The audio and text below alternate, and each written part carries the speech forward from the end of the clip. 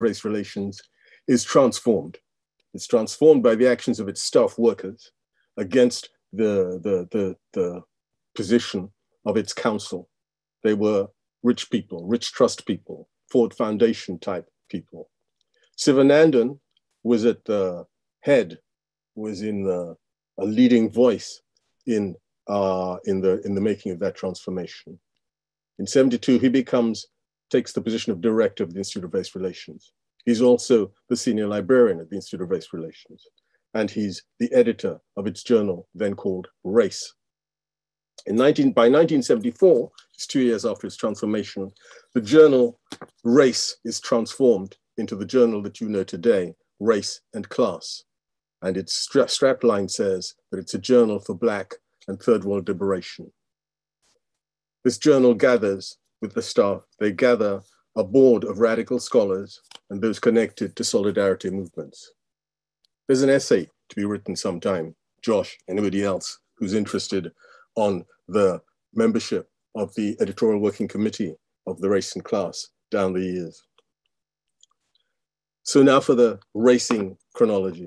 In 1978, Cedric Robinson sends Race and Class an essay entitled The Emergent Marxism of Richard Wright's Ideology.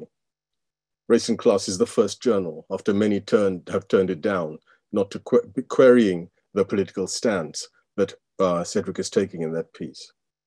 Cedric was amused, I'm reminded by Jenny, by the unprofessional typing and messy handwriting envelope which comes with acceptance to him of his piece, but he's really pleased with the political acceptance. That was 78. In 1979, just look at the consistency of Cedric. Race and Class publishes Cedric's The Emergence and Limitations of European Radicalism. This essay is an intimation of the coming of the book that's going to be Black Marxism.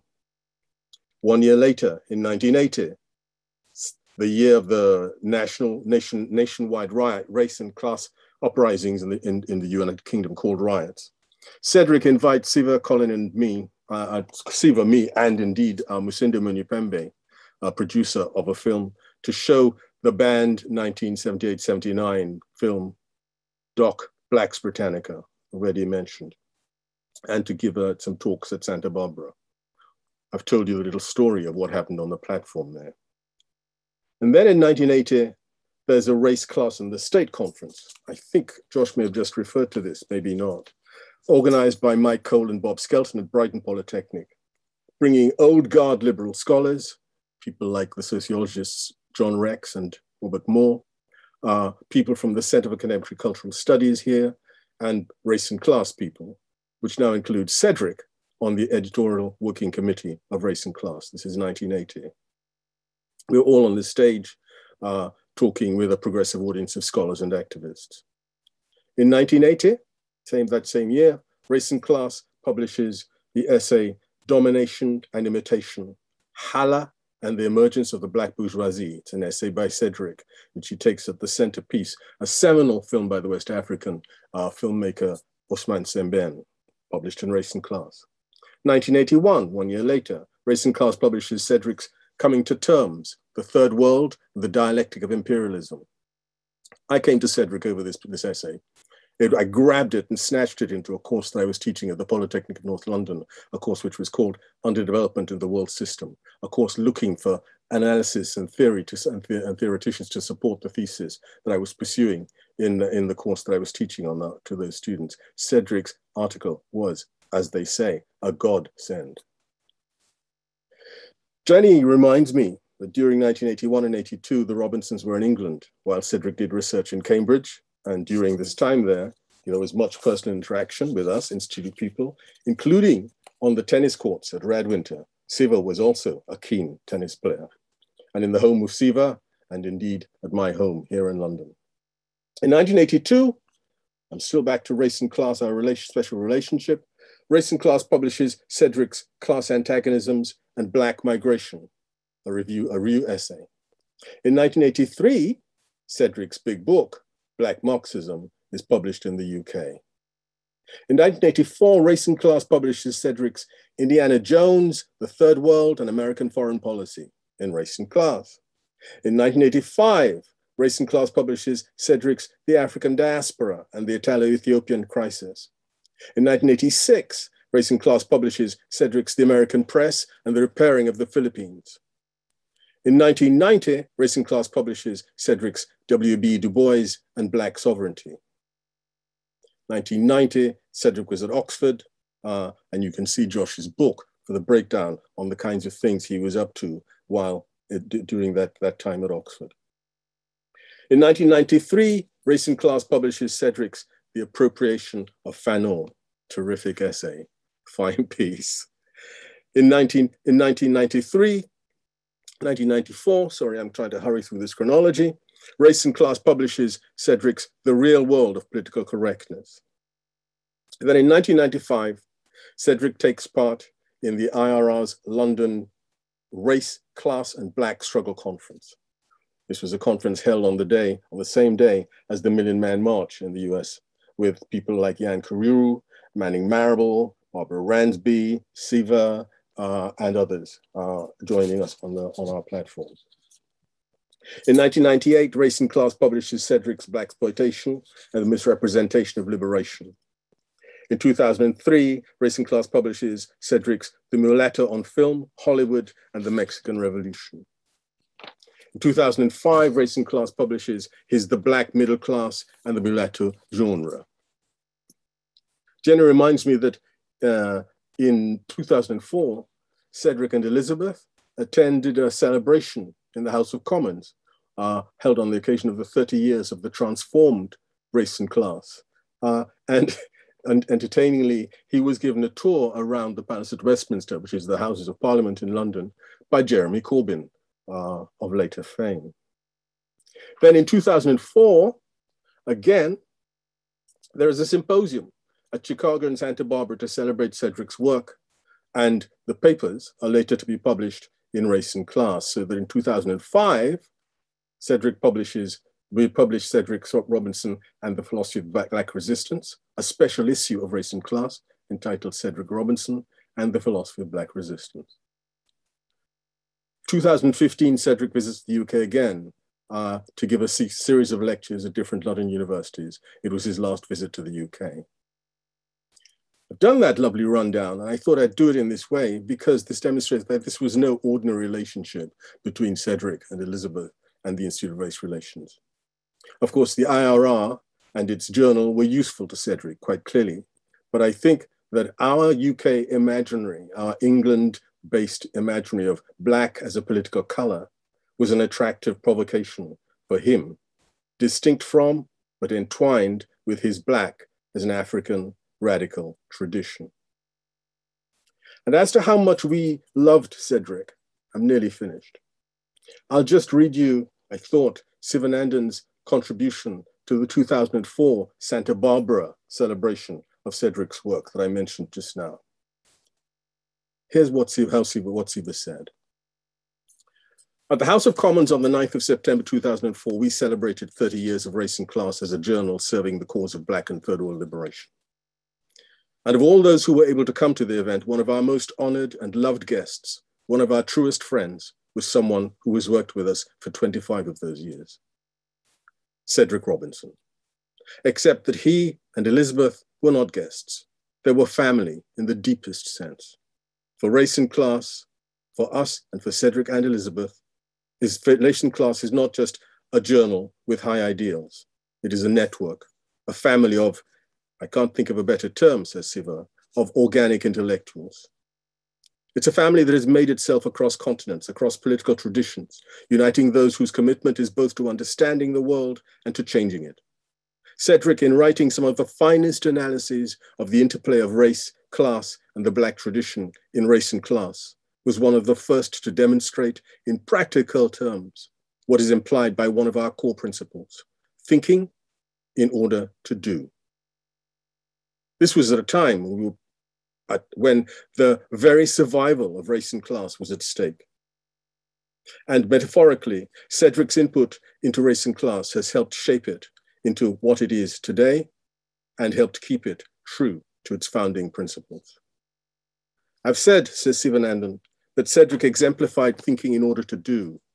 And part of that doing is not only the activism, the principled fight after fight, which I know he carried on in and outside the university, but also the encouragement to new writers, writers from different communities who are attempting to transform their own realities. Another race and class principle, writers whom race and class has been proud to publish work with, many of them Cedric students. And at a time when we are besieged in an information age, Siva goes on, with the cultural propaganda of globalization, in the films we watch, the TV programs we are fed, the icons we are foisted with, Cedric has also helped us to give us cultural eyes to see with, whether turning our attention to neglected third world filmmakers or exposing the bedrock of racism that runs through much mass entertainment. Siva wrote, I am particularly pleased to be able to participate even from across the Atlantic in this event, not least because the recognition that is owed to Cedric as one of the finest scholars in the US Academy today, and one of the finest that Black America has ever produced, is so long overdue. Modest to a fault, totally lacking in the self-aggrandizement that has brought much lesser talents to public prominence, Cedric has never compromised his values or principles or academic integrity. And while this may have brought him frequent battles with the powers that be, it has won him the enduring respect and affection and power of influencing and inspiring many generations of students. I'd say that Joshua's, this is me now, Joshua's intellectual biography, and the clarity of its exposition now greatly facilitates the project of influencing new generations to which Siva referred. I found reading the book, Josh, exhilarating. Thank you. On to whoever's next. Thanks, Colin. I think that's me. Hi, everyone. Big thank you for people who put this event together, and logistically, technologically, emotionally. I've been tasked with kind of talking about Cedric's relevance for today, which kind of is not really doable in 10 minutes, but we'll start. I mean, the first thing to start with is that Josh has done, this book is amazing. Pick it up. He's done an amazing job of kind of situating Cedric Robinson in a conversation that starts before him and that will carry on after him, but having been informed by his life and his work. And I think it's just a wonderful text that Josh has come up with. And it does a lot of things, right? So it kind of situates Cedric's work in a wider milieu that we sometimes don't associate with his work, especially in the UK, because in a sense, Cedric Robinson is like an outlier to some of the kind of positions that we would embrace in the contemporary moment. He is not essentialist enough for some people. He's not non-essentialist too much for others. And in some ways, what Josh has done is really put him back into his kind of correct context for us to really appreciate. I'm going to start with an anecdote, right?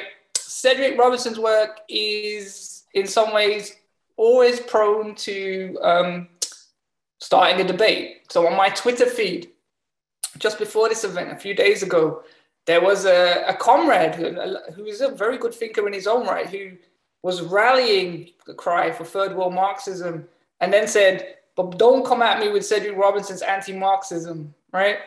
And I thought this was quite interesting. I was seeing this thread and I was like, hold on, that doesn't even make sense. And then some other comrades rightfully pushed back and said, where is this in Cedric Robinson's work? Where is this anti-Marxism? And to be fair to the initial comrade, he took his position back after being corrected on his knowledge. But that in a sense is a weird debate because Cedric is a dialectical thinker that makes us think or gives us the tool to think dialectically in our present moment. For me, I'm just going to kind of rattle off what I think are the kind of key contributions that I've taken from Cedric Robinson's work, and then maybe kind of wrap up with looking at how they kind of interact with the contemporary moment, where we could possibly go. And I guess I'd start with the fact that Cedric's kind of biggest kind of contribution for me has always been the way that he shows that the mirror of production that so guides Marxist revolutionary thought, well, the mirror is incomplete or it's distorted or even it's broken. That the differentiated economy that gave rise to capitalism, which includes the enslaved, the indentured, and the waged, and other forms of labor, is itself problematic to be read through a very simple A plus B equals C idea of revolution. That if we have a differentiated economy based on racialization, then we have differentiated forms of resistance that necessarily don't match up with our ideas of what a revolution should look like or what a revolutionary subject should look like. And I think when you take that on board, using Cedric's work to rethink your own, it's actually mind-boggling. It starts to really mess with your conception of both the past, the present, and the future. And I think Josh makes a really good kind of analogy here throughout the text about how Cedric reflects on time and how time is non-linear in his work. And I think it's really interesting to see the Black radical tradition and the history that Cedric unpicks in places like Black Marxism, not so much as a linear history, but more so as the kind of, when we look up at the stars at night, the light that we're seeing emitted happened centuries, thousands of years ago, and we're only really seeing their effects then and there in that moment. And I think, if anything, Cedric's work takes us to looking at how the Black radical tradition shapes our contemporary moment, but not in a linear way, but rather as that kind of synchronic idea of looking up at the night sky and seeing events that have already happened. For me, the kind of big thing that Robinson's work does is to really shift our idea of what revolution would mean. My favorite part of Black Marxism, right? When Black Marxism has got to be the only book in the world that everyone has read, but about 90% of the readers probably don't understand or haven't read, right? And I claim that they haven't read it because everyone's read it, but the renditions of it normally are not very correct. I think Josh has a very good kind of line in it, the book, about everyone claiming to have read the book. But my favorite kind of passage of the book comes after Cedric's narration of W.B. Du Bois's work. And he talks about the shocks to Western imperialism happening at the periphery, but that the Western intelligentsia was unable to keep up with what the real realities of the Indian Mutiny, the Boxer Rebellion, the struggles in Sudan, Algeria, Morocco, Somalia, and Abyssinia, what they really meant for Marxism, what they meant for revolution, what they meant for the idea of the proletariat. And it was this idea that revolutionary consciousness formed in our kind of struggles with imperialism via nationalism was not something that could just be predefined in a revolutionary subject that just mirrored production. It actually mirrored the reality of what he called racial capitalism. And that gave us a kind of non-perfect, non-Marxist, in its kind of very strict sense, revolutionary subject. And that changed the way that we had to think through revolution. And I think that's the kind of contribution I take the most from Cedric's work, and I think is really most important, about the Black radical tradition being a form of humanity that couldn't be crushed under the weight of Western imperialism, through enslavement, through colonialism and the imperial era, but who negated that, the domination of Western racialism, with its own form of life that couldn't be crushed, refuses to go away. It is, in a sense, a sense of spirit that cannot be crushed by domination. And so if we bring all of that into the present, I think what Cedric's work does is it does a number of things for us. For those who work in the intelligentsia, for those who work in the terms of anti-racist intelligentsia, the biggest confusion of Black Marxism as a book is actually not about Black Marxists, right? It's about thinkers who stumbled upon the Black radical tradition, which was the agency and humanity of those who resisted Western colonialism, imperialism, and try to reflect through Marxism a way of changing the strictures of revolution. And in some ways, what Cedric's work always forces us, those who work in intelligentsia, is that it reminds us that we are normally behind the times, that it is the people and the masses who are really pushing forward with things, and we should pay more attention to them rather than our own insular discourses. So that would be the kind of key lesson that we take from Cedric's work. The other would be to think beyond the global north.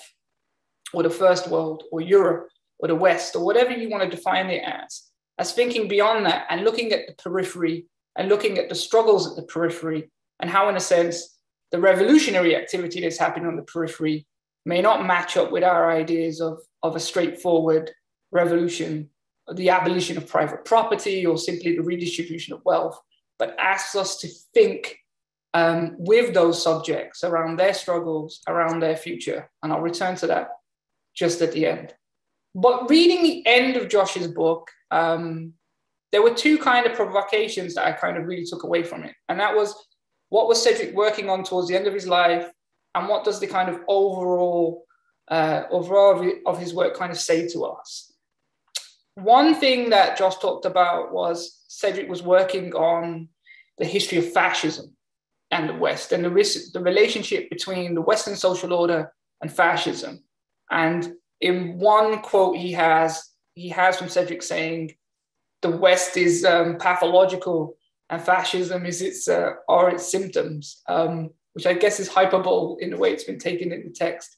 But there is something about the idea of fascism and its iterations in the West that probably provokes us today. And I say this because we now sit at a moment where we are told there's a return to the state, as if the state had disappeared for the last 40 years. But let's just play along. A return to the state in the US, a return to the state in the UK, where the state will come back and provide certain things, most likely heavily dominant forms of security that have underpinned the last 20 to 30 years, but even more ramped up. What does the relationship between the return to the state, Biden's ideas of buying American, Boris Johnson's idea of leveling up, tell us about the ideas of fascism that underpin the Western social order? What is the future of fascism beyond even its expression, say, as Trumpism, but maybe as a more mediated form of social democracy? And then finally, and I'll keep my intervention short and sweet so we can talk more. I think Cedric's work always forces me to think about the horizon.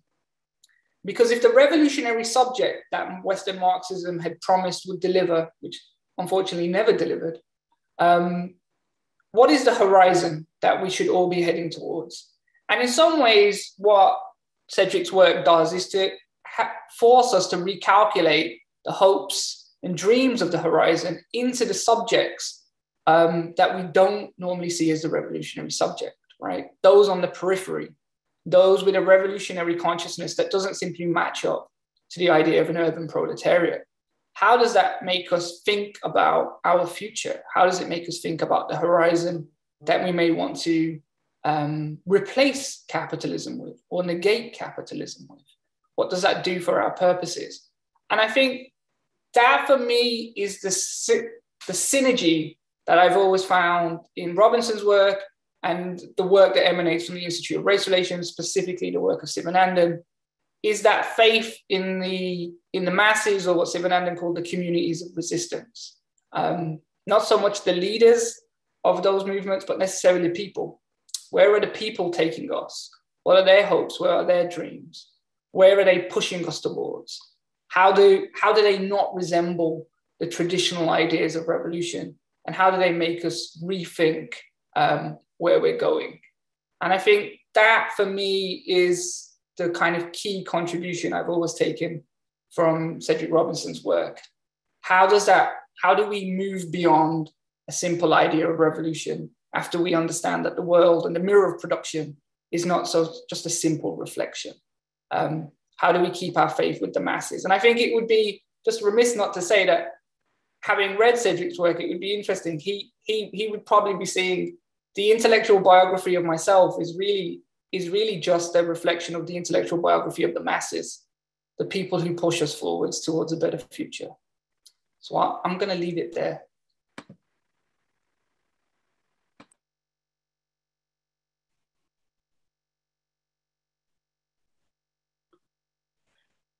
Thank you, John. I'm going to follow on from John now. I'm very pleased to be part of this launch of Josh's new biography. He's really blazed the trail with some terrific research. So first, Josh, Thanks for including me today and Africa World Now for hosting us. And second, congratulations, well done. Judging by the audience today, it will be well read, which is really just wonderful.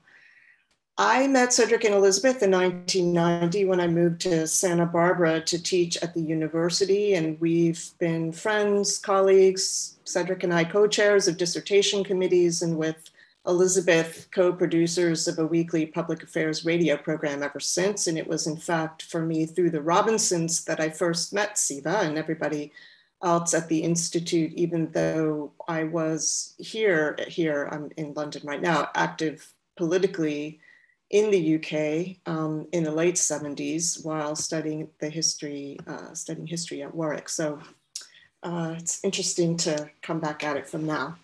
Okay, there's been a lot said already, but in my short time, I want to make a couple of points. And yeah, we'll see how they go. So the first one is that I have found it striking that Cedric, who was not recognized or appreciated except by a very small group of people for most of his life, has now become most well known for inventing or theorizing something called racial capitalism.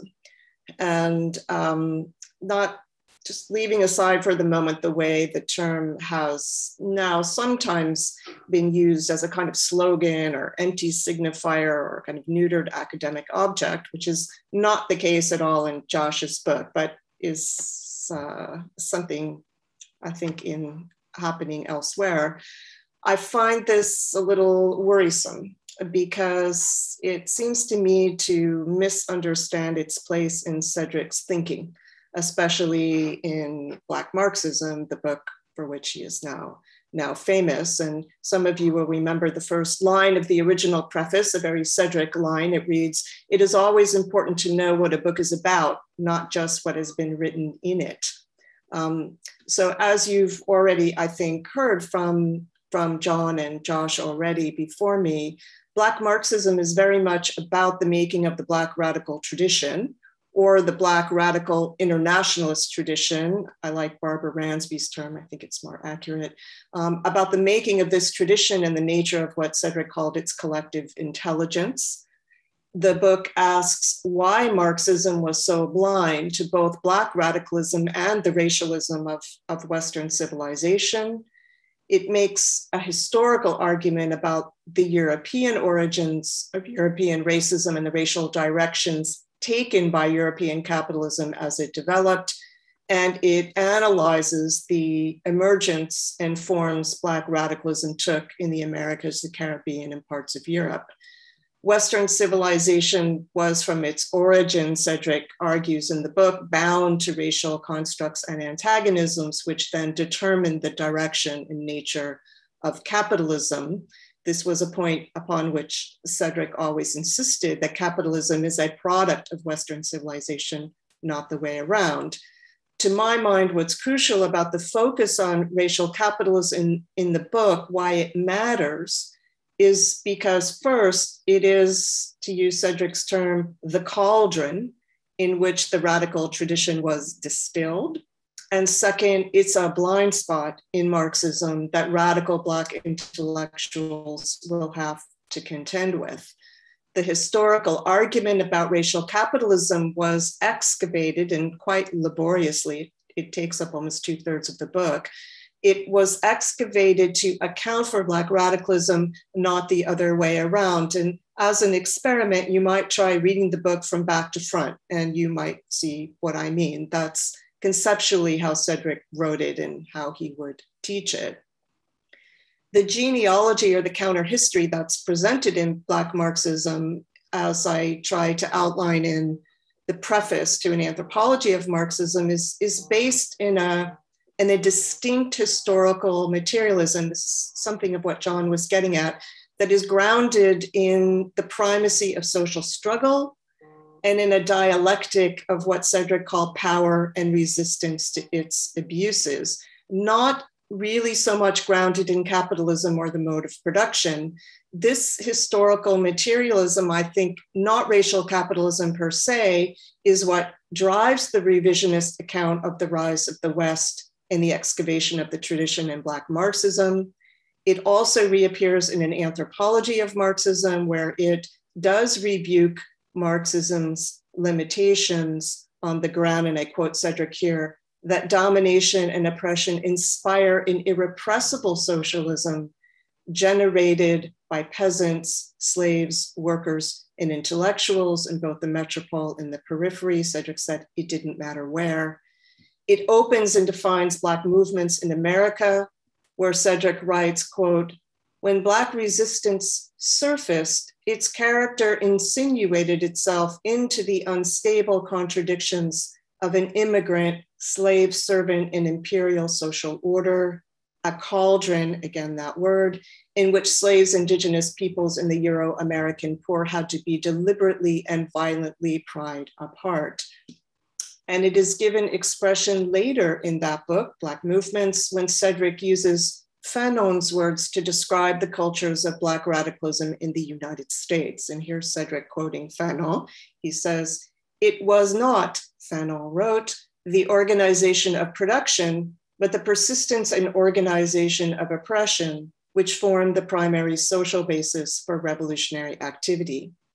My point here is this: if racial capitalism is decontextualized from the historical materialism in which Cedric embedded it, it loses the analytic, the political, the ethical meaning that it had for him, and I think also then the meaning it would have for us.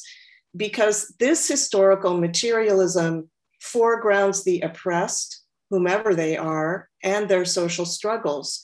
It foregrounds intersectionality of social struggles, intersectionality of social struggles, intersectionality of justice, not just identities. It foregrounds solidarity, transnationalism, and something Cedric called consciousness and culture. Racial capitalism deserves the attention it's getting now, quite a lot. It's interesting work going on and really deepening this concept. But I think if it's going to be tied to Cedric, it needs to kind of know its place, so to speak, and where it comes from him. And my second point, I'll make a brief second point, is this. Please keep reading, those of you who especially are coming to Cedric's work new. Black Marxism was published in 1983 by Zed Press, and it was first reissued with the help of Robin Kelly, but not rewritten in the year 2000. None of the other new editions, and there are a couple at least, have been rewritten. Black Movements in America was published in 1997, and an anthropology of Marxism in 2001, quite some time actually after it was finished. These works, effectively completed by the late 1990s, form a kind of trilogy and are worth very much, I think, reading as such. While Cedric continued to teach this material periodically, his main research and teaching was focused on the problem of race, ideology, and culture, specifically in film and theater, which Colin has pointed out he started publishing essays on in the early 1980s, actually. He was also an avid reader of mystery and detective fiction. He wrote an essay on Pauline Hopkins shortly before he passed away, and I believe that he planned for further writing on Black detectives, Black detective fiction. And of course, he co-produced Third World News and Review every week for over 30 years.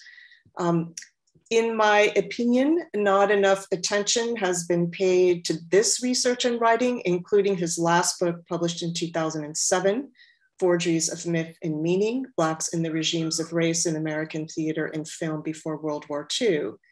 In this book, Cedric explicitly articulated his very important notion of a racial regime that, and I'm quoting Cedric now, unstable and chaotic, makeshift patchwork of race masquerading as memory and the immutable, which justifies relations of power, unquote. And in that book, he analyzed the ways capital determined the construction of successive racial regimes publicized by film in its early years. There is in the book an argument about the relationship between capitalism, race, and culture, which was his last major published work on the question, and I think that deserves engagement. There is also an opening with the idea of racial regimes to go back to Black Marxism and look at those 4 moments of European racialism that he sketches at the end of chapter 3, and his point that everyone incorrectly starts at moment 3, the incorporation of African, Asian, and Native American peoples into the world system of merchant capital. That has implications that Cedric identified then, and I think very much now today. Racial regimes, Cedric argued, though they are designed to create natural histories, change or mutate. They're not just one of them, they change or mutate over time because they degenerate. And one reason, not the only reason, but one reason they degenerate is because they exclude parts of reality that destabilize the purposes to which they are put. And one reality that has consistently destabilized racial regimes is, of course, the Black radical tradition. As Cedric wrote in Black Marxism, and I quote, "The Black radical tradition casts doubt on the extent to which capitalism penetrated and reformed social life and on its ability to create entirely new categories of human experience, stripped bare of consciousness and culture." You might recall the most important, if kind of pithy sentence in all of Black Marxism, in which Cedric writes, "The cargo had consciousness." The consciousness of a fugitive reality in which, of course, many of us live in the midst of a racialized and gendered capitalism is one Cedric was always at pains to share. It is also a consciousness made in culture and a consciousness buffeted and surrounded by culture industries, whose role in shoring up collapsing racial regimes and inventing new ones is even more pronounced, maybe now 10 years plus after Forgeries was published. It could be, this is a bit of a provocation, we'll see, it could be that it is perhaps this book in which films such as D.W. Griffith's 1915 film, Birth of a Nation, in which films such as that helped to publicize a new post-slavery racial regime of what Cedric called virile whiteness, that hysterically promised to suture political economic crisis to the fortunes of a violent and fragile ethno-nationalism. It may be that this book might be most relevant today, and here Don's points about fascism are well taken, in which, of course, masquerades of national identity and populist presidential or prime ministerial power are now relayed according to very sophisticated media logics that do very similar work for similar ends as the early film did. So I'll just stop there. That's, I think, enough from me at the moment, and look forward to the discussion and questions and conversations from the audience. So thank you. Elizabeth, I pass it on to you.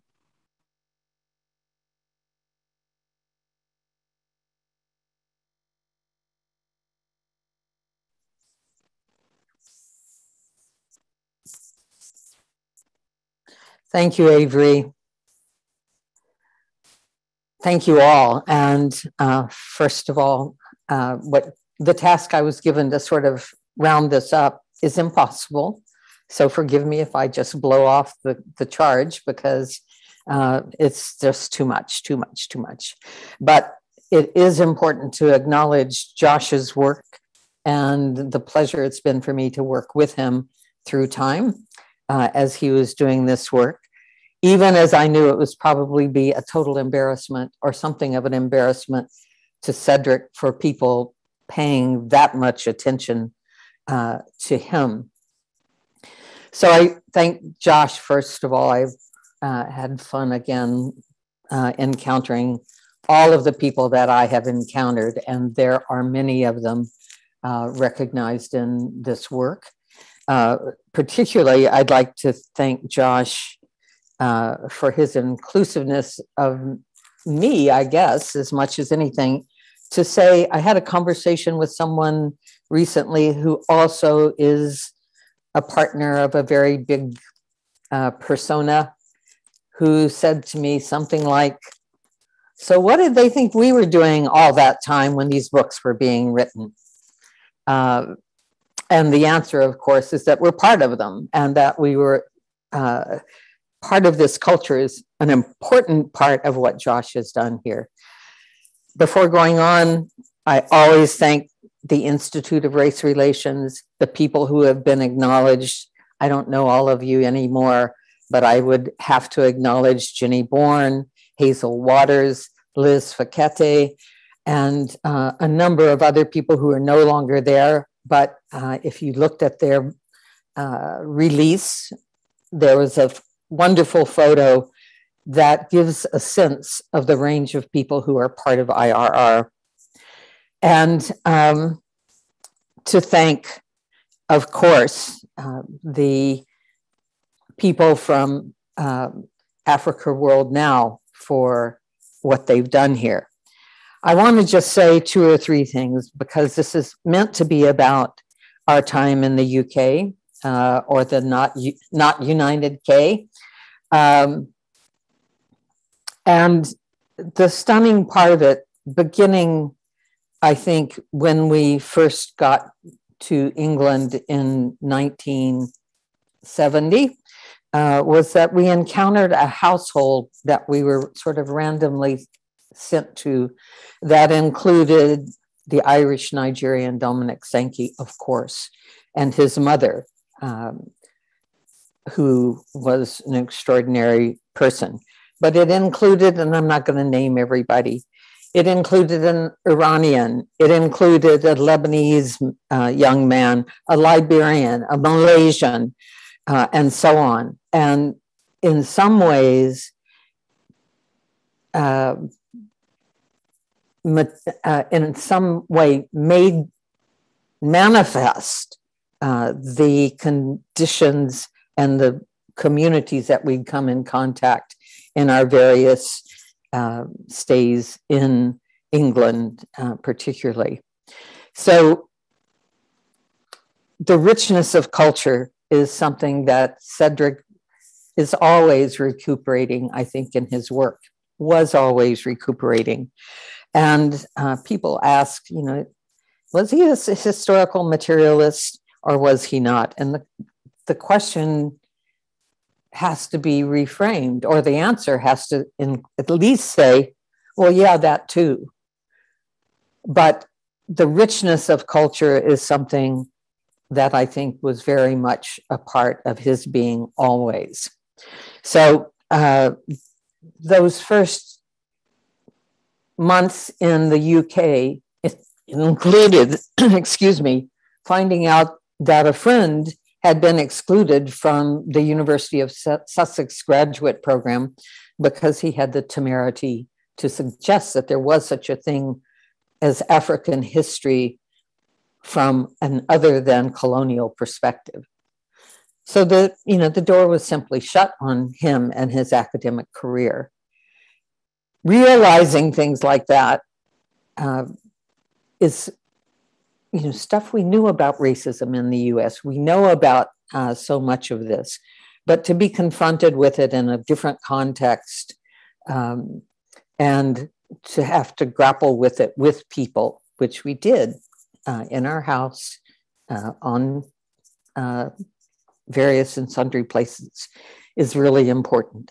And that was also a part of the work that we did with IRR. And I want to just say a couple things about IRR right now, the Institute of Race Relations, because I also, while Cedric was writing Black Marxism, I was doing things like participating in what the collective was doing in creating what would now be called a graphic book that was entitled, I think I've got this right, Colin, you can correct me surely, How Racism Came to Britain. And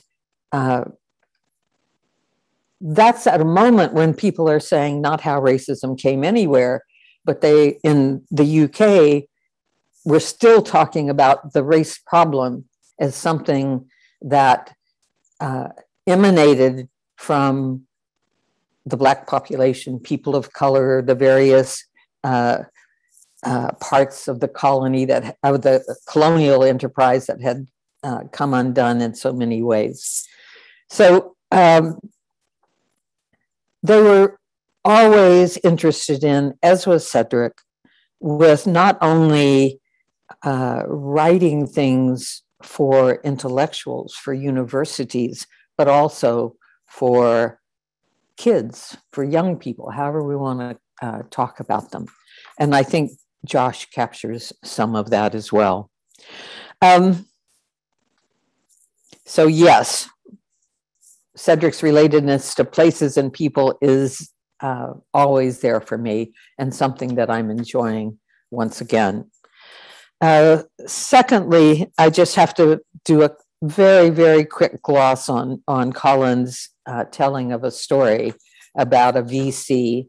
The VC was, in fact, the chancellor of the university.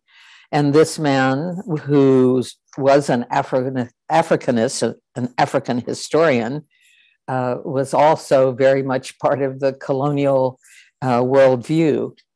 And I don't remember exactly what Colin said, but whatever it was led the chancellor to put his hand on Colin's shoulder and say something like, "My dear boy," and to then try to correct Colin. Colin did not respond in my memory at that moment, but before he finished, he found occasion to put his hand on the chancellor's shoulder as well, and playfully shoved him, but also made an important point. I think those are things that are all bound up, and I'm doing it in not theoretical ways. That's not my job. I'm doing it in the people ways, and in some sense, maybe the journalistic ones, which are always the places that I rest. John,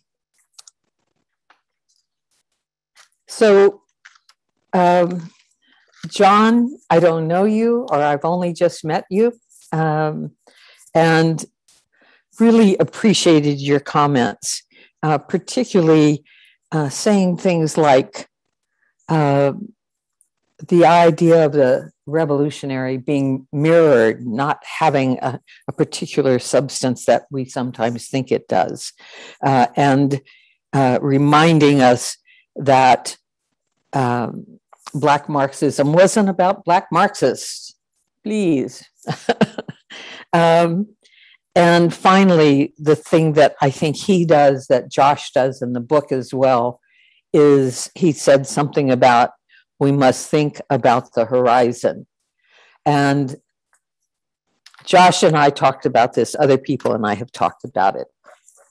The idea that this is, that Black Marxism particularly is a kind of, I don't know what, a Bible. That's the scariest part. And so everything is set in stone and you can agree with it or not, but it's just out there. I think that is not ever Cedric's intention, and that his intention in writing his heavily footnoted books was to be able to say to people, this is your resource. This is not the truth. This is where you can maybe go to find your truth or to correct my misapprehensions. And I gotta say, Josh has almost a quarter of this book as footnotes. So it's a fine tradition that we have to hew to. Finally, I wanted to say, and Avery has said some of it because we have a long and deep and frequent still relationship, that when HLT Quan, HQ, and I were putting together the collection of essays entitled, I think I'll get it right, Cedric Robinson on Racial Capitalism, Black Internationalism, and Cultures of Resistance. The last two parts are things that I and we insisted on because at this moment particularly, there is woeful ignorance of what's happening in most of the world from this point of view, or this location, going back to Josh's notion of locations. And more than the depredations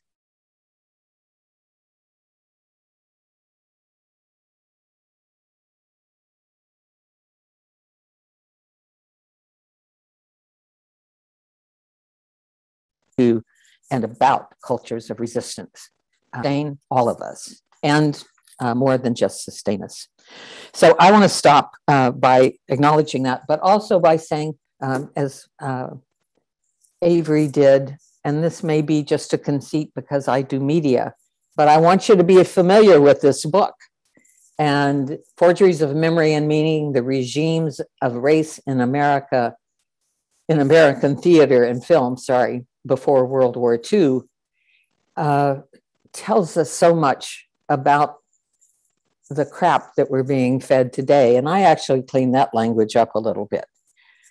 But it is available, and it is a kind of amazing compendium, not only because it focuses on media, but because it focuses on the intentionality of media, the degree to which those folks who are making those movies, those folks who were writing those or owning those presses and so on, had a very particular intention. And it was pretty much, you could say, racist and to be fought against.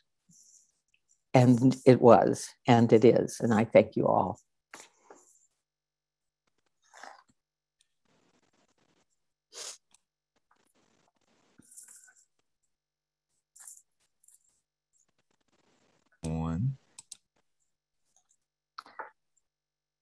And James is bringing us all back on screen, and I'm going to hand off to you once again. Thank you.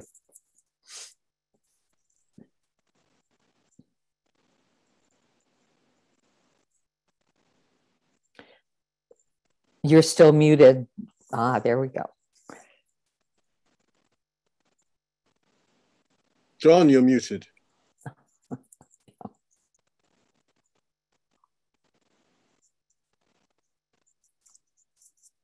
James is muted. Can't hear you, James. James, you're still muted. There you go. I'm unmuted now?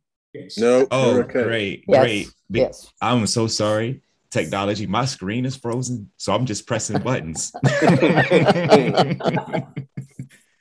No, thank you very, very much for this rich conversation. And again, I want to invite listeners. Listeners, I'm on the radio. I want to invite people who are viewing this on YouTube and also those who are on this platform. So please submit your questions. I wanted to just open up a space before I kind of throw something out here, but I wanted to open up space for anyone to comment or to reflect upon anything that anyone has said at this particular moment. Before I throw some out, you guys just want me to kind of shake the tree a little bit. Shake the tree? Okay. One of the things that, and Elizabeth, thank you so much for really kind of, making a comment, wrapping this up, and Avery did a good job in this as well. And of course, Colin and John, that really talks about what Cedric Robinson was identifying was a tradition. There is a process here, a tradition within which resistance. He was trying to identify that, to pose questions, not as Elizabeth just said, to be the Bible. And I think that was a very, very important comment. But I wanted Josh to really situate this notion of time. Talk a little bit more about the concept of time and why that was important, because I think that's the strand of being able to understand the collective consciousness rooted in resistance. Why did you do that? But also, John, you mentioned this notion of the futurity. Where was his work going? And of course, Avery and Elizabeth talked about his much neglected work of the media. Can you guys kind of jump in that particular anyway? We'll start with Josh, and then we'll kind of go, I guess, on my screen, I see Elizabeth, Avery, then we'll go to Colin, and then John will be last. So, I mean, there are a number of ways, to, respond to that idea about time. And I guess for me, there's just that moment in Black Marxism was so foundational. It was in chapter 8, right?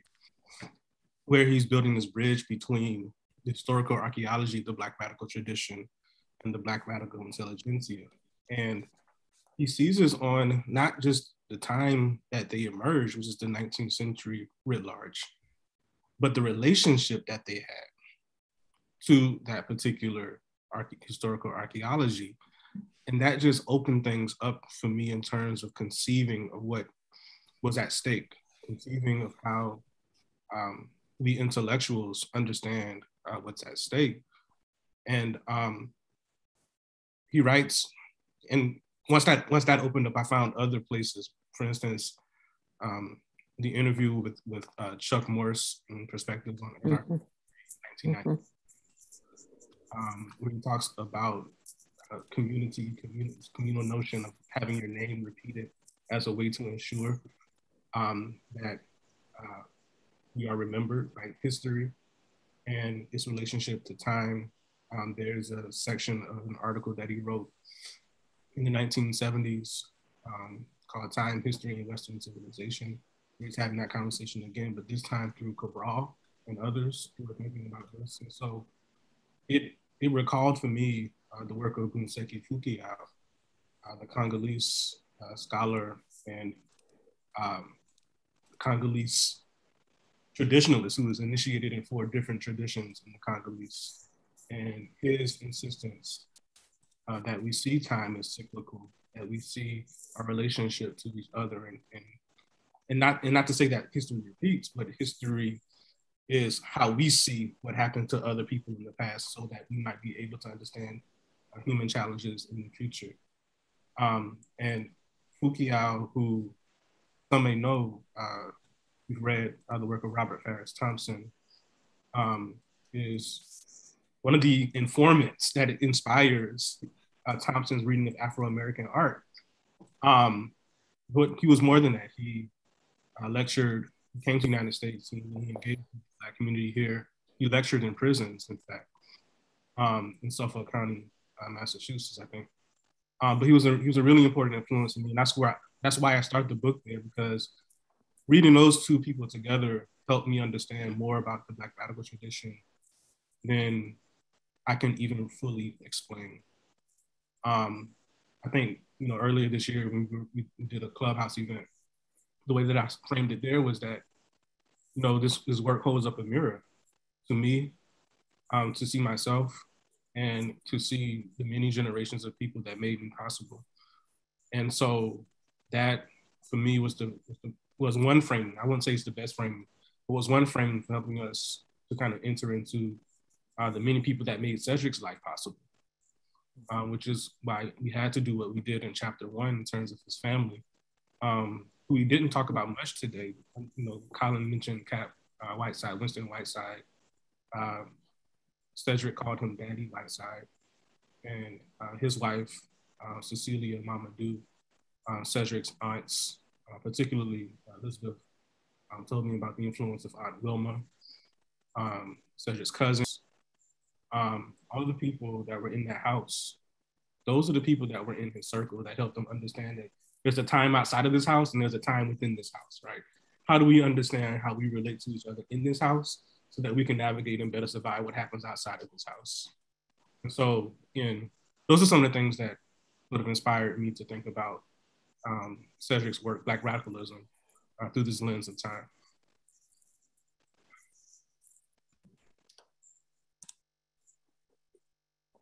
I think I'm meant to go ahead, and I will. And talking about time is always kind of an amazing thing. It makes a song run through my head that went something like, time brings about a change, even though I'm losing you. And Also about things like a book entitled Time Longer Than Rope, and I can't think who wrote it, but it's about African concepts of time.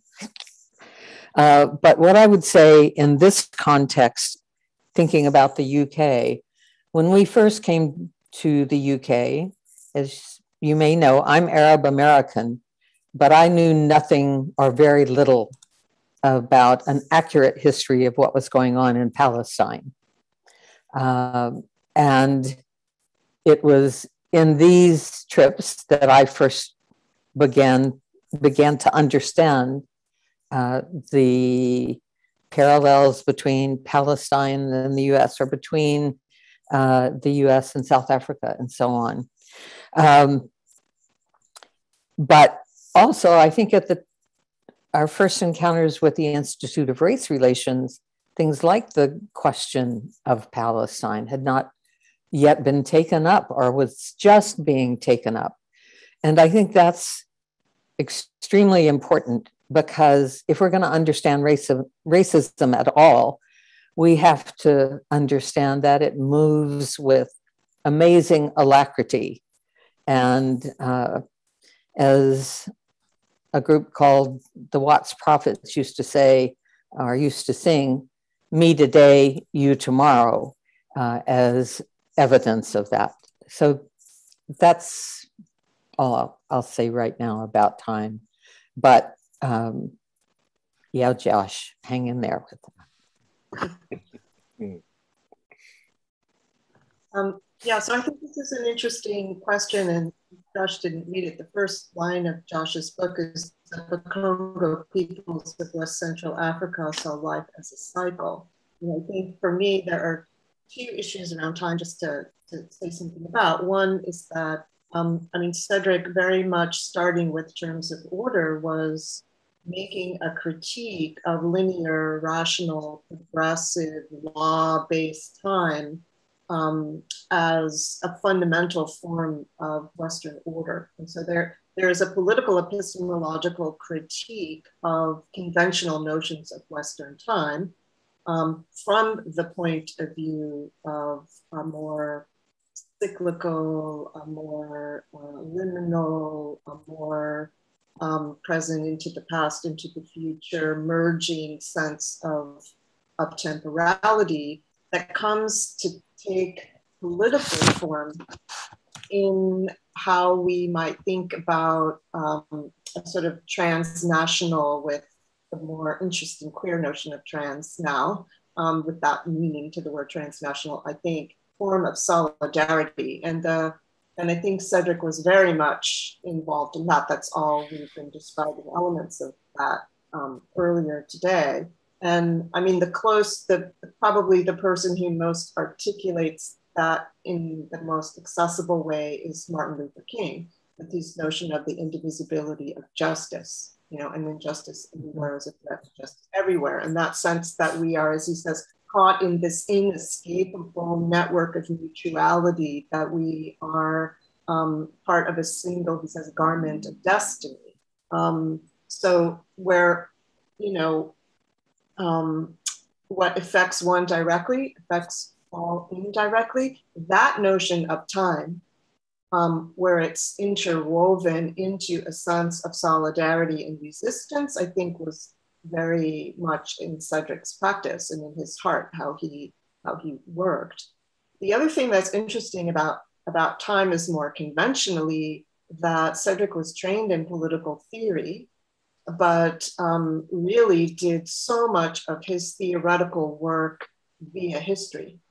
Mm-hmm. And so that there's that sense of time as the discipline, history as a discipline of time, and how that becomes a medium for theorizing in Cedric. Like that's how he comes to do political theory after terms of order. And even there, it's there too. So I think Josh is right to highlight that as such a central concept and frame. Mm-hmm. I think Cedric's work. So yeah, I'll just stop there.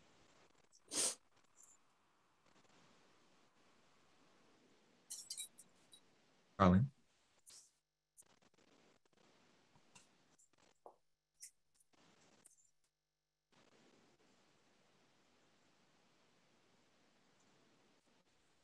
Colin, I think it's your turn now. Yes, Colin. And everybody can me? hear me, correct? Okay. Yes, Okay, yes, okay, it's you. okay, Yes, okay. yes. Can you hear me? Yes. Can you hear me? Yes. Okay, I want to go to another place on time. Cedric does this to me a lot. I read him almost intuitively. I read him associatively. And all the talk about time, wonderful. I'm really grateful for the conversation that you've admitted to here. And Josh, you've called it in a way. Time takes me to another way of coming at it. As I read your book, Josh, as I thought about Cedric and what he was talking about exactly around this notion of time, I recall that, and you may have done it too, the number of occasions I've been in serious Black campaign, Black resistance meetings, and somebody, an elder usually, gets up and starts the meeting by saying, I want us to remember the ancestors. And I remember as a young man thinking, and it's usually often accompanied by a libation ceremony, something. Water won't usually do. It usually has to be something hard alcohol of some sort. I grew up with this in the Caribbean. I came here, this is before I got here. As a boy, I was a boy in the Caribbean. I came here when I was 13. But here I notice that in the radical tradition meetings, in the occasions when they've been struggling, people often begin in this kind of way. And I can almost remember the moment when I came out of my secularized, my educated position thinking, this is just, my grandmother said, this is just simmy-dimmy, yes? And it's, they're playing games here. To thinking, hold on, Colin, take a charge of yourself. Take us people, your people seriously. Actually, that is not simmy-dimmy. What is being called here is for you to remember those who came before and what they did and how what they did and what they said instructs us now. Connect to that. Know that this is the authority that you stand on. And as I read your book, this is what I kept thinking all the way through. Elizabeth has already referred to all the people you've managed to, Josh, in your book, to just lay out. Clearly, everybody's there. I know that not everybody's there, but it feels like everybody's in there. They're the people who are all part of the movement that Cedric was picking up on, that he was responding to, that he was being provoked by, and all the rest of it. And that's where we are. That's the time that we're in, yes? But the notion of standing on the shoulders of those who went before is like that. But this notion of remembering the ancestors is what came to me strongest of all. And I realized that I was in discourse about time. That's my response.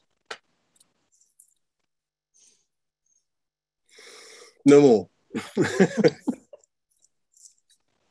Well, I'll pick up from that. I was, when you read Josh's book, there's that wonderful recollection of, and I guess Elizabeth will tell us more about the Robinson household being a kind of conduit for the community that had built up around Cedric's scholarship, but also the activism over the years. And I think that, in a sense, is part of that Black radical tradition, is the community choosing to remember its place in the history of the community, right, at that various juncture. How do we place ourselves within that struggle? But also, how then do those memories recall strategies, ways of living, ways of being that help us inflect our present moment, right? And then that history isn't linear, because that history is itself struggled to be recollected correctly. And I think it's really done well in a different book, which isn't about the Black radical tradition, but in the anthropology of Marxism, where, right, socialism, those of us who are animated by this concept, or dare I say even communism, Cedric reveals a kind of history that we had forgotten, that we as a community of socialists had forgotten and didn't remember. And I remember reading it going, wow, this is amazing. Right? Again, another thing that wasn't in print, that has only just come back into print. Thank goodness people have brought it back into print. And that different relationship with time, that time, even the act of remembering the ancestors, isn't linear, that there are exclusions, there are specters haunting what we are calling forth. And that at times we have to pay attention to how we are even recalling our linkages with the past, I think is really kind of a prescient thing, and something Cedric gets us to kind of think about in our present moment. How are we remembering who we are, right? Yeah, I'll leave it there.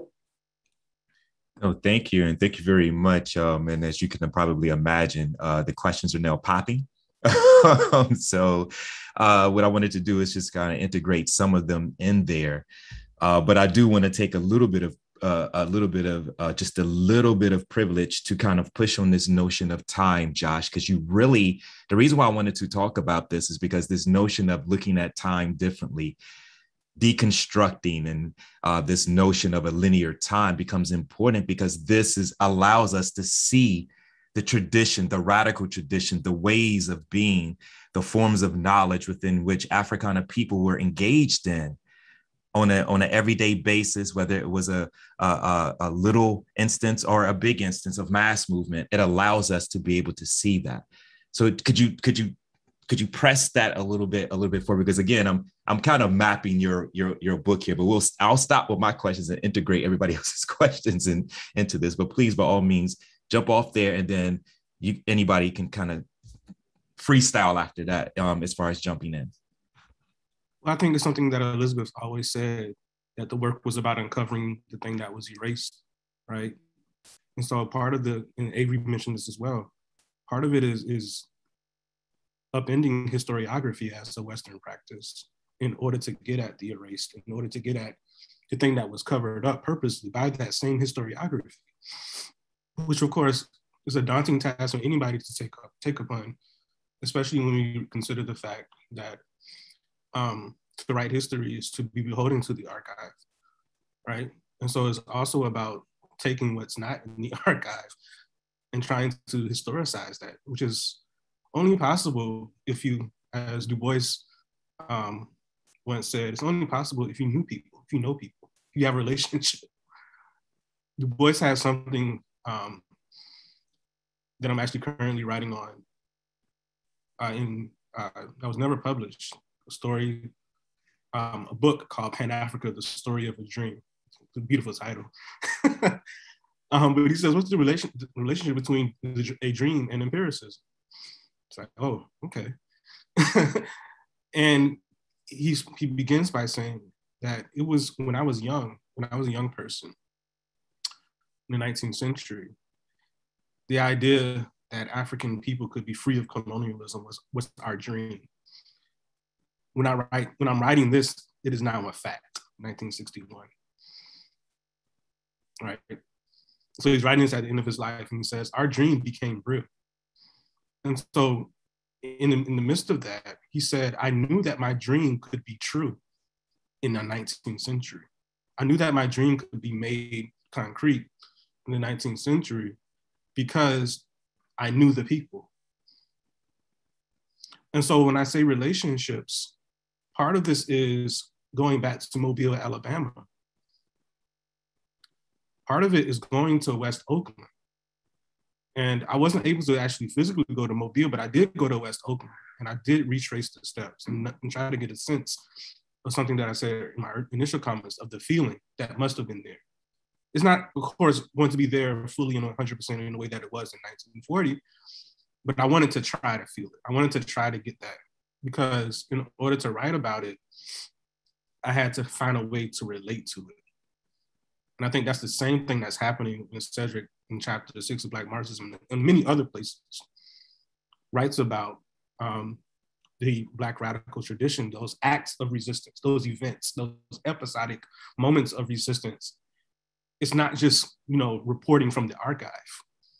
It's not just narrating in a historiographical way. It's doing something else. And that something else is so hard to quantify and describe and explain, but that something else is what makes it feel different for us. And he does it, of course, in Black Movements in America, where he actually talks about his family in that particular text, even though he doesn't acknowledge that this is my grandfather that I'm writing about as an example of what I'm trying to say, but it's there. And because it's there, it's available for us to feel too. And I'm thinking that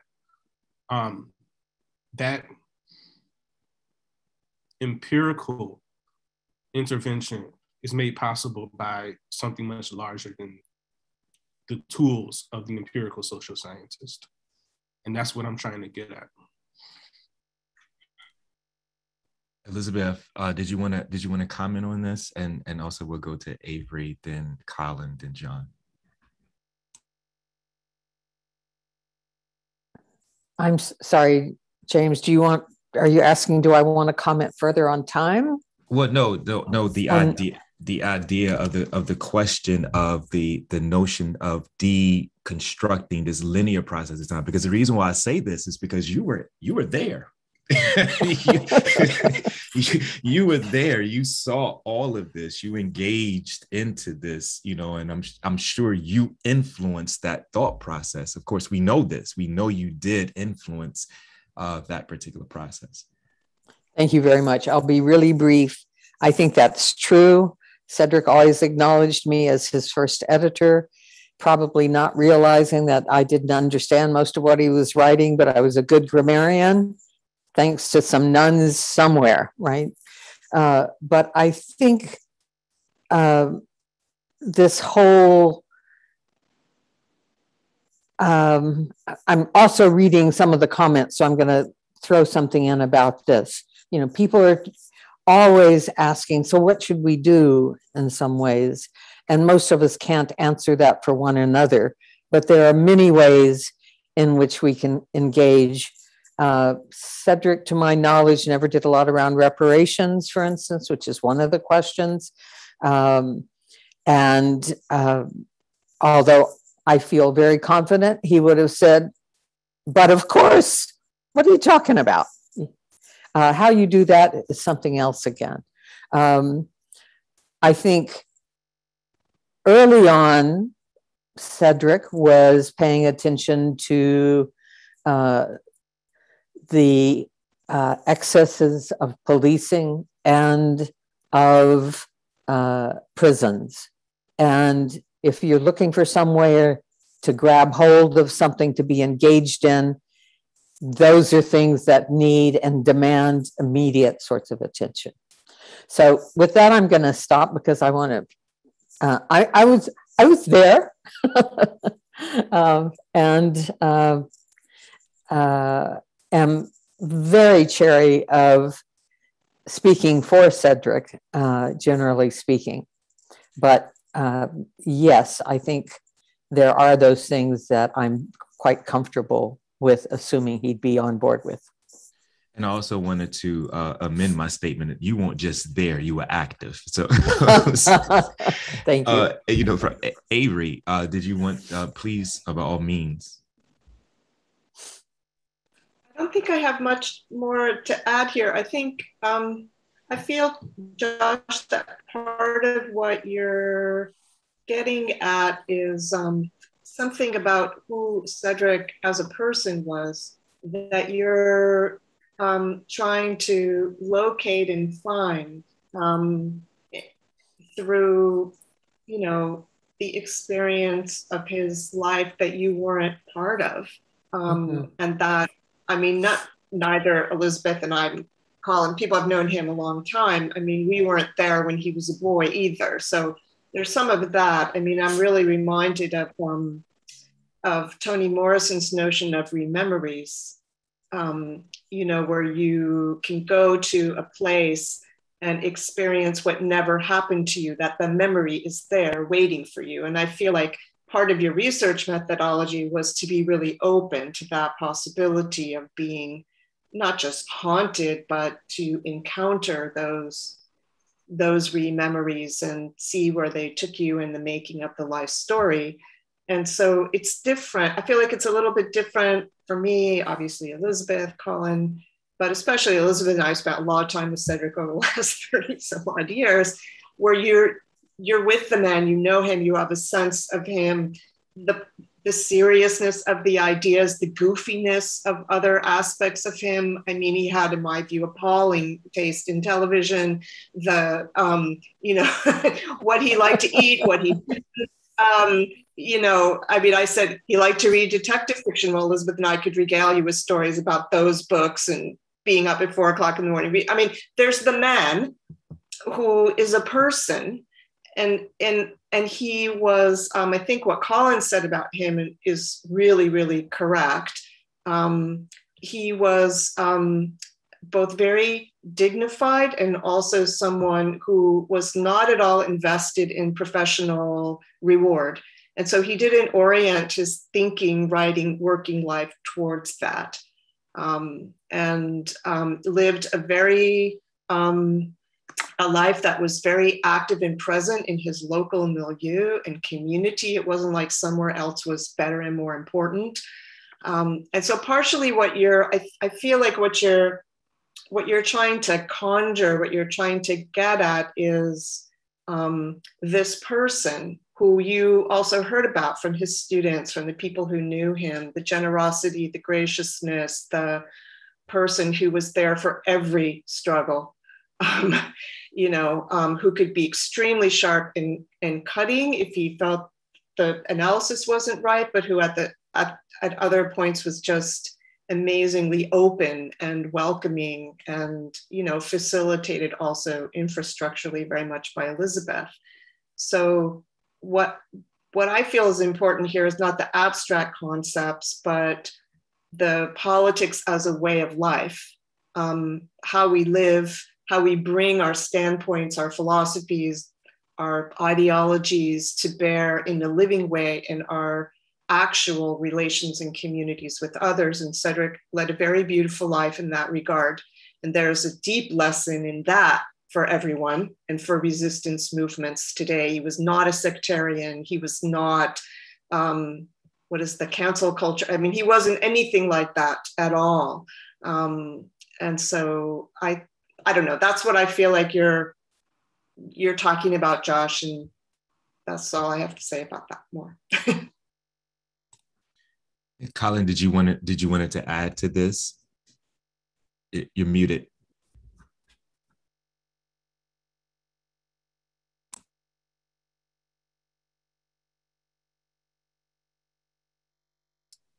Yeah.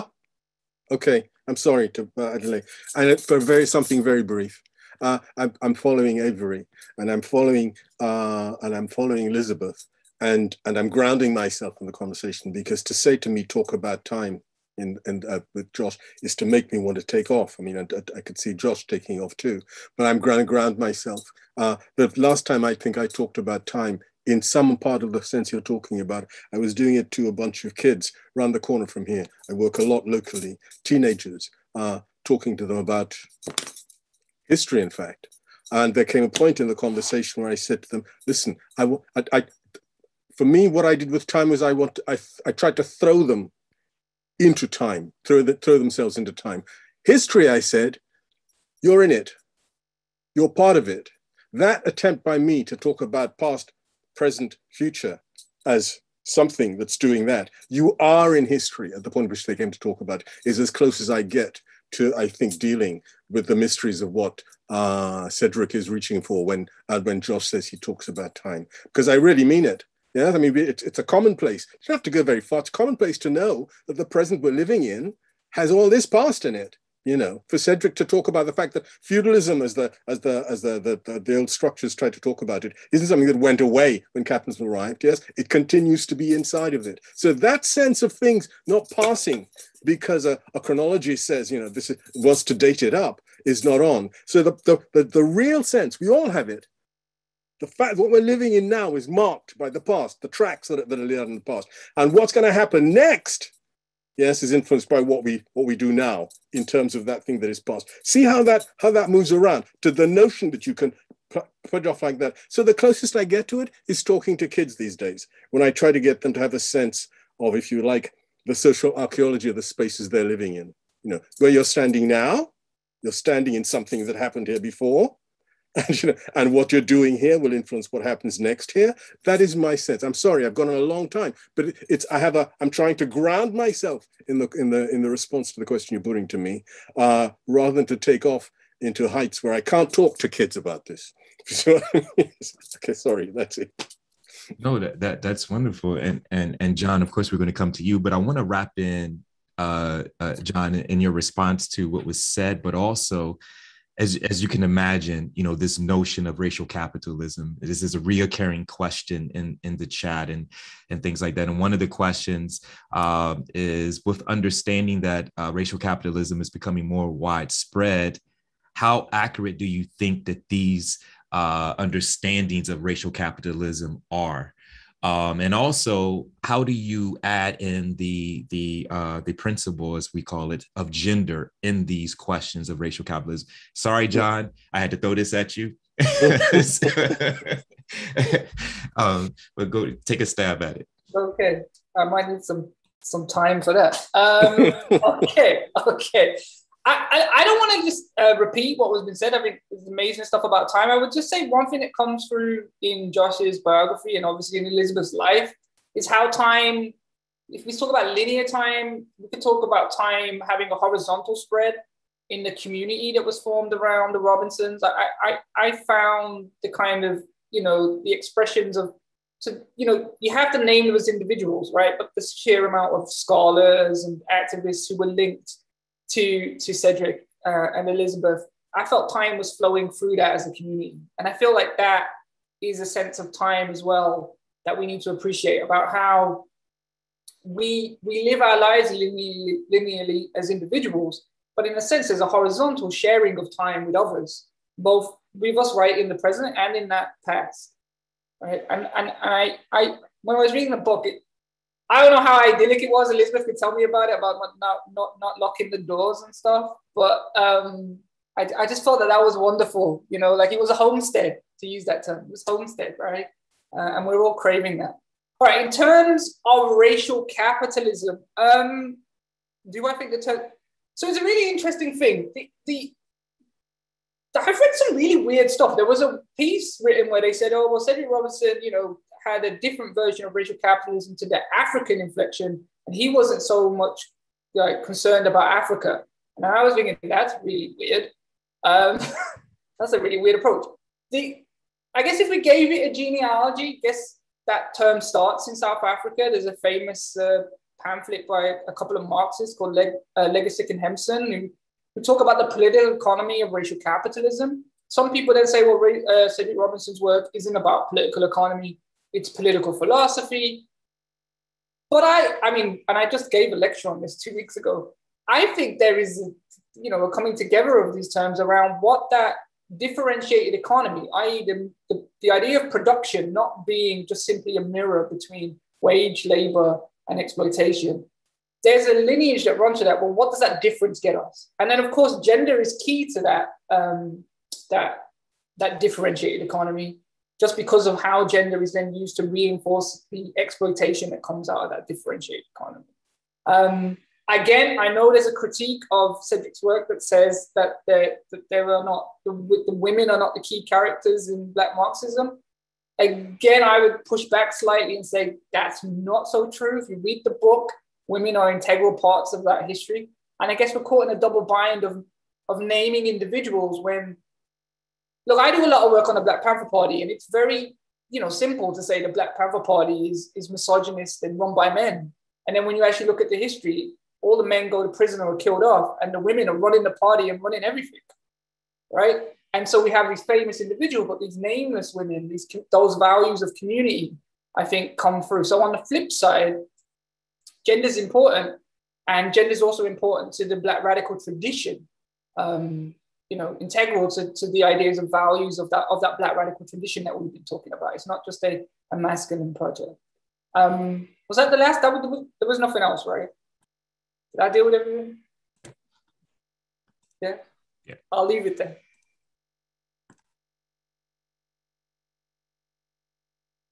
You're on mute. Can you hear me now?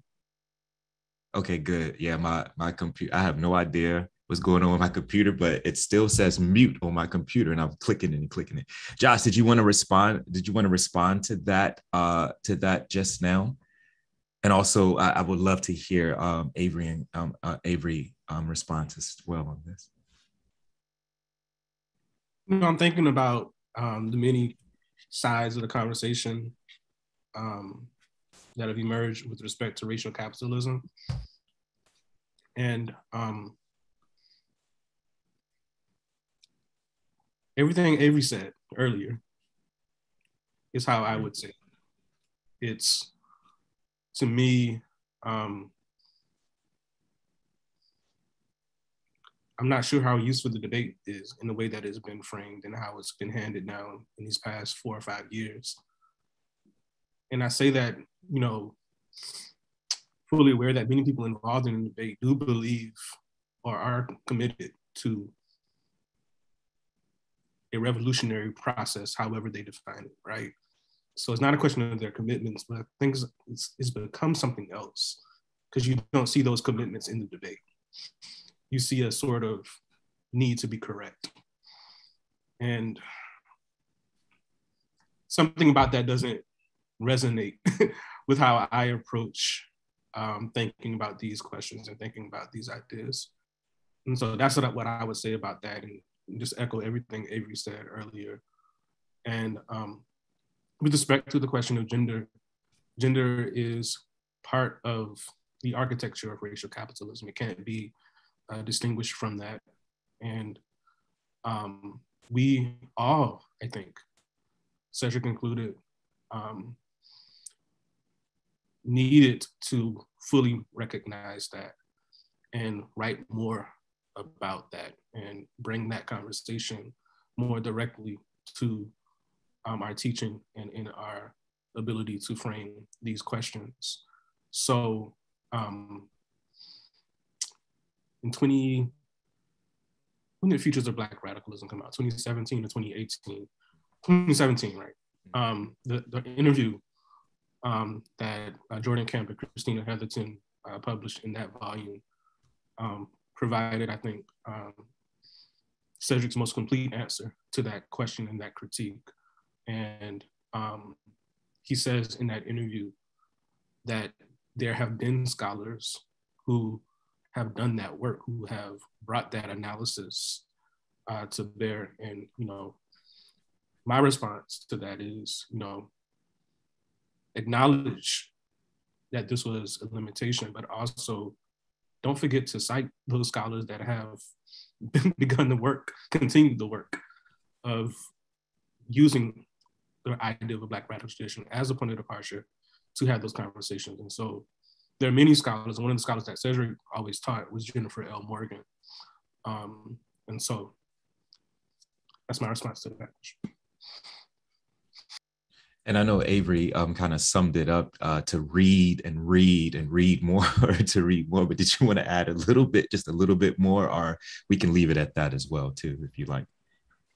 Yeah, I would just say a bit, just to reiterate what Josh said, because I'm also seeing a comment in the chat to us about, you know, the missing presence of Claudia Jones and, you know, folks like that in Black Marxism. And I think that Cedric understood that he might have had a stronger focus in Black Marxism than he did. And that really was corrected in Anthropology of Marxism and in Terms of Order. I mean, I think he really did sort of try to do the citation, Josh, that you're talking about, and that is very much our responsibility too. It's not all on Cedric, it's on the rest of us to do it as well. And I think that there's, you know, that development, that shift. There's also, as Matt Harris has just put in the chat, you know, he says Cedric taught in the classroom. And I think that's a really crucial arena where Cedric was present as an intellectual and a writer and a scholar and a thinker and a mentor and so on and so forth. And there, I mean, it was very present in part of his thinking and citational structure. And so I think that's also just less visible if you weren't obviously in the classroom with him. But it's also good. There's a lot of work that folks can do, you know. Thank you. And thank you for that comment. And as we come to a close, I just wanted to give an opportunity and give space. Let me first thank everyone. And again, in an environment such as this, being able to engage everybody's questions is, obviously challenging, and we would definitely love to kind of address them in a different way. But I wanted to give, each of you some closing comments. We'll start with Colin, then we'll go to John, then we'll go to Avery, and then we'll go to Josh, and then Elizabeth.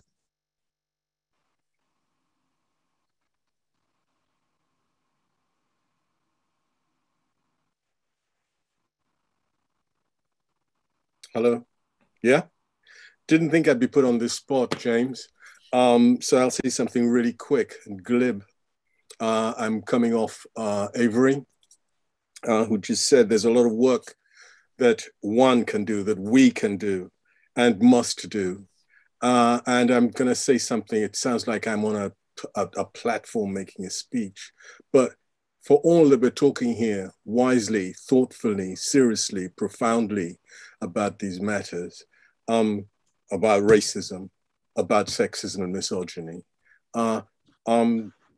we haven't really been having enough effect, anything like it. I'm saying something really obvious. I have to say this here. It's not a small anecdote.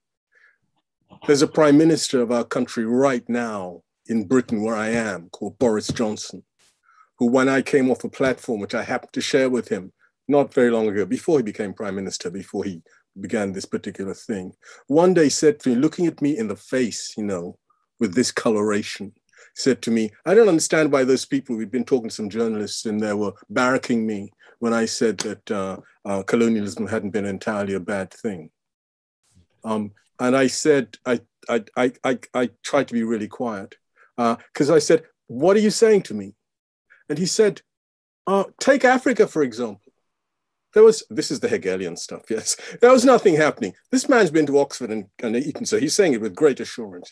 There was nothing happening in that place before, he didn't say we, but the Europeans went in and shoved it and pushed it in some kind of way. This man's there.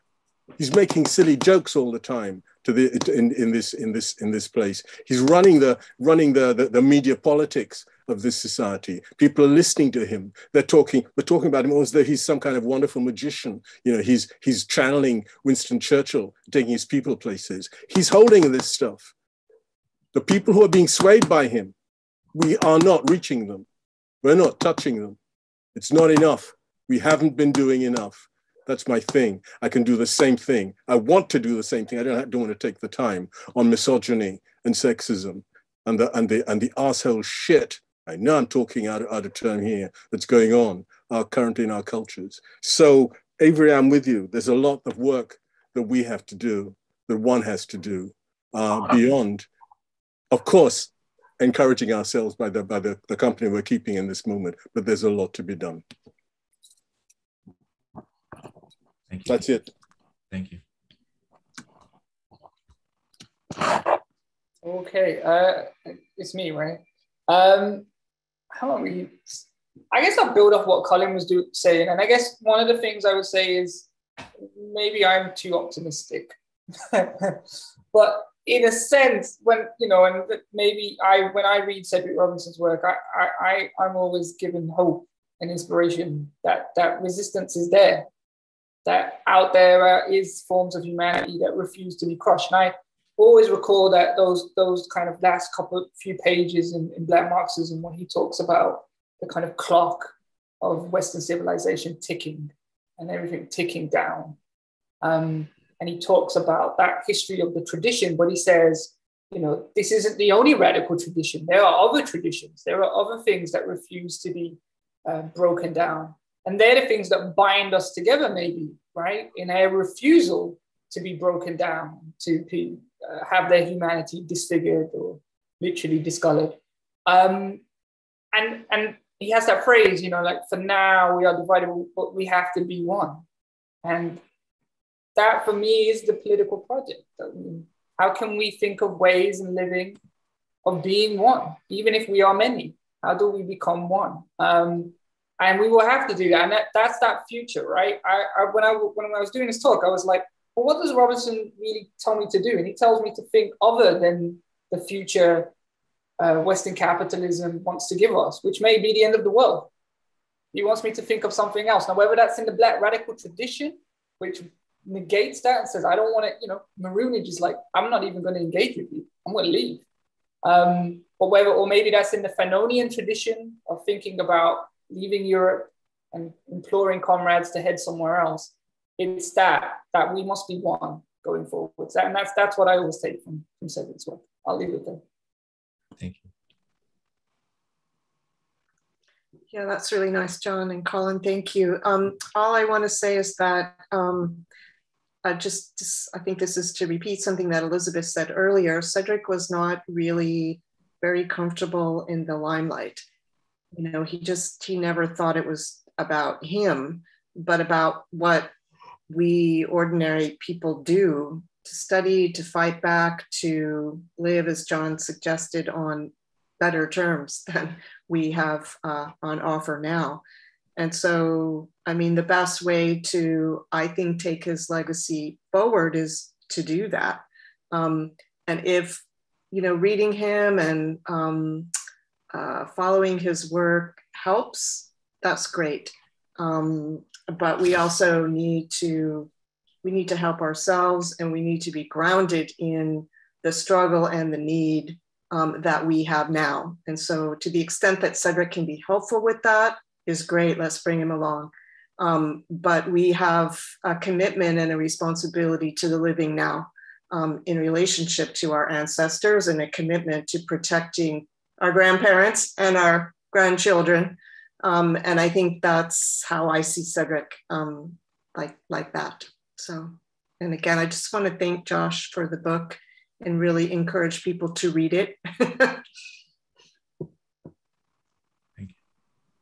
So with all the good Cedricisms already being covered, I'm just gonna say thank you again to everybody assembled here, everybody in the panel, and all the people that went into the making of the text, the people at Polity, all the way down, all the people that I interviewed, some of whom haven't talked about Cedric in 45, 50 years. You know, some of his high school classmates, all the way to some of the people that, some of the last people that he taught at Santa Barbara. And so to really reiterate, it really is about relationships and how those relationships push us forward. So thank you so much for everybody who was a part of this.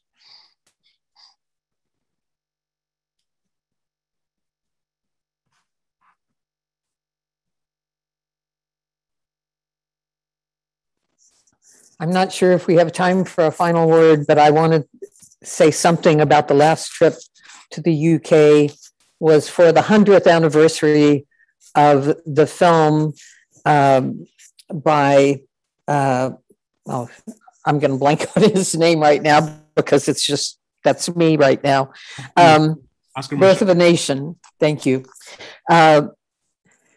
Cedric was invited to speak about another film, not about per se, and that was a rejoinder to Birth of a Nation, which debunked the characterization, the construction of racism in that film, which is still celebrated to this day. And the film is by Oscar Michaud. It's entitled Within Our Gates, and it's the sort of thing that is being covered up as quickly as all of you who are doing work out there are uncovering it. So I think of Claudia Jones. Cedric may have known of Claudia Jones when he was writing Black Marxism, but she may also have been disappeared in the way so many and the work of so many has disappeared. So let's don't let him do that.